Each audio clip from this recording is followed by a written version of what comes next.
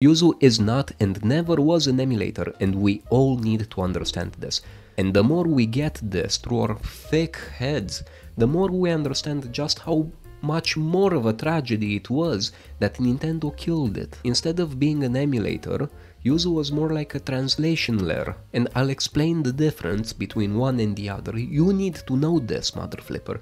Do not click off. This is important. I'm gonna go over the basics a bit for people who might not know. An emulator basically emulates, as the name says, a certain kind of hardware. Meaning that if you're playing PlayStation 2 on your phone pretends to have the hardware of a PlayStation 2 so that the software on top, aka the game that you're running, thinks that, hey, there's nothing out of the ordinary here. I'm running on the PlayStation 2. When in fact you're running on a state-of-the-art phone. That's emulation, and this is very taxing in many ways, especially performance, because when you run an emulated game, you constantly change information between the program and the emulator, and this is done fairly slowly because with each instruction you have to emulate that hardware. This usually happens because we emulate things from different architectures. For example, your Windows laptop is built on an architecture that we call x86. And PlayStation 3 was built on PowerPC. In order to emulate PlayStation 3, your x86 laptop has to pretend that it's PowerPC hardware, and this makes things so much more complicated and slow because each instruction that goes back and forth has to be emulated.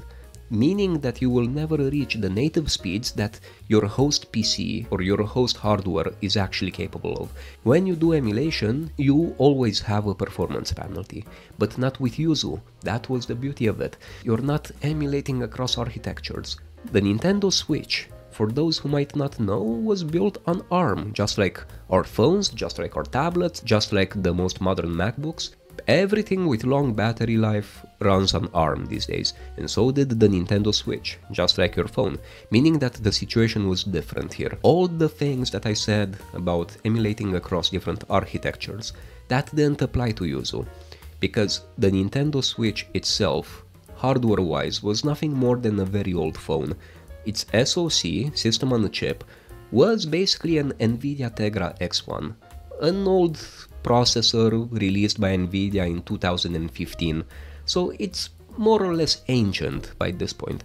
And because it's an ARM SoC as well, your phone or tablet or whatever would technically, in a perfect world, be able to run all Nintendo Switch games at an almost native host hardware speed. Because all it has to do is to translate the API calls, aka translate the way in which the game would speak with the Nintendo Switch operating system, and convert that into something that Android, which your phone has, would understand. But there would be none of that deep emulation where you would basically pretend that you're hardware from another architecture. And this is a very beautiful thing. Well, it was before Nintendo freaking killed it, because this meant that if Yuzu would have gotten way more development and way more polish, it could have ran everything on basically any phone or tablet, as long as you cough owned the games. But the performance penalty under Yuzu would have been super small compared to emulating PlayStation 2 or, God forbid, PlayStation 3, which would make your phone or tablet have an anxiety attack once a PlayStation 3 emulator would come to mobile. So Nintendo basically shut their pants. There's no sense to sugarcoat this. They were royally screwed. Imagine this, every freaking device on this planet could have, for all intents and purposes, become a Nintendo Switch. And not only that, they would have become the most open version of a Nintendo Switch possible, where you could sideload everything.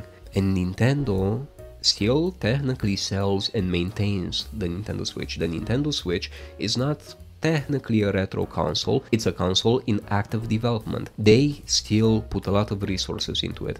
This would have cost them a ton of money, unless they would have been a more ethical company and people would just buy the games to still support the developers. But of course there would always be people pirating, because arhi matey. That's how we are. Some of us are Eastern Europeans, which, I mean, for legal reasons I have to say that I never pirated and I never will. But I'm just gonna mention that all of my neighbors growing up had stacks of CDs with every conceivable app and game, and for some reason some douchebag put a crack folder on those CDs. So what's the conclusion here? Did Nintendo do good that they killed Yuzu? Of course not.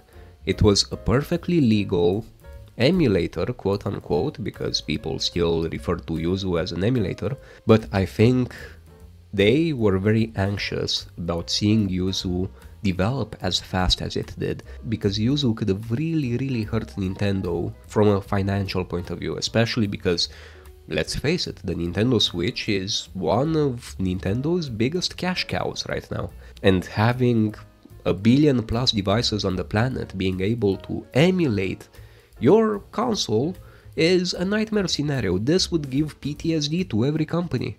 Personally, I'm still super pissed off that Nintendo killed Yuzu, and I'm not really that confident about Suyu. I'm a former developer, I've looked over their commits, okay, they are junior level, maybe mid-level commits. I'm not gonna say anything bad about those guys, I appreciate what they're doing, but it will be a long time since we see a proper incarnation of Yuzu, and I think each and every time that incarnation becomes good enough, Nintendo will have a panic attack. So tell me what you think. Did I get anything wrong here? Do you have a different opinion? Do you think piracy is bad? Good for you. If you think that moral high ground is the best, you know. Or do you think that Yuzu royally screwed by somehow monetizing the development through their Patreon? Personally, I think that's where they messed up. And it set a very ugly precedent. Every developer working on any emulator suddenly got way more scared of that 2-point-something million fine that they had to pay in reparations than they would have been afraid of any kind of takedown that they could have received. Because nobody wants to wake up in debt to Nintendo now, do they? But anyway, tell me what you think. I'm genuinely curious how you feel about this. I am personally so freaking upset at this because I only tried Yuzu after Nintendo went after them. I didn't really know much about the Nintendo Switch before all of this happened, and after I tried it, I was pissed off because I know it won't get any better than this, and I see the large potential that Yuzu had, and I can't help but be super sad. I really hope all of the people at Nintendo that took initiative with this, I really hope they'll meet me in the 9th layer of hell after I die, because let's face it, bad people go there. But enough of my rambling today. If you love what I do, don't forget to subscribe. The channel is super small and honestly, I need all the help that I can get with this. Don't forget to subscribe and to like, leave comments, tickle the algo. And if you really like what I do, consider becoming a channel member or a Patreon. Your name will appear in each of my videos as a sort of thank you from my end. I love seeing that I have people having my back, and you encourage me daily, and I love you for that. I truly do. You're here, and nothing will ever change this. So I guess we'll see each other in the next clip, my sweet nerds. Until then, take my hand, and let's not like Nintendo together, the douchebags.